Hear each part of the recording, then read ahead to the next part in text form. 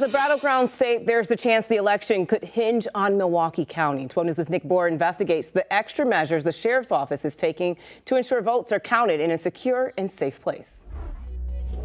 We want to ensure that we don't have too many people, so we will be counting. With all the votes in Milwaukee County being tabulated at the courthouse on election night, there is concern it will be a focal point of any displeasure with the results or the process. There's a lot of passionate people about politics and about this election specifically.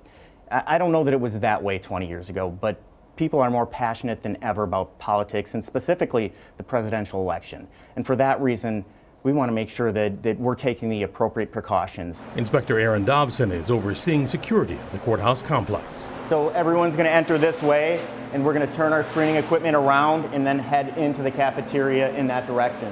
The cafeteria will be converted to the public viewing area to watch as the totals come in and are updated. We are planning on there being a lot of attention and people coming to watch what the election workers are doing.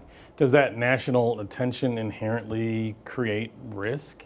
Oh, absolutely. It creates risk. It creates an intense focus on us and what we're doing. So we want to ensure that everyone is safe and secure, and that's why we're creating plans. That includes sharing intelligence from state and federal agencies, monitoring social media, and having extra deputies on hand election night. We're considering all the possibilities of what could happen, and we're hopeful that it doesn't, and that's why we're making plans now to ensure that it doesn't. Nick joins us live now, and Nick, the security includes shutting down the streets in front of the courthouse.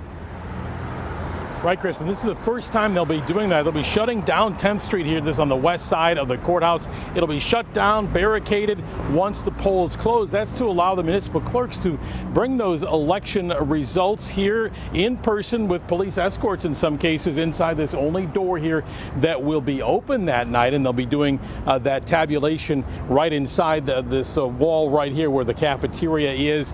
And because of the high turnout that they are expecting that day, they expect to have a late night here, Kristen. All right, Nick Bohr live at the Milwaukee County Courthouse tonight.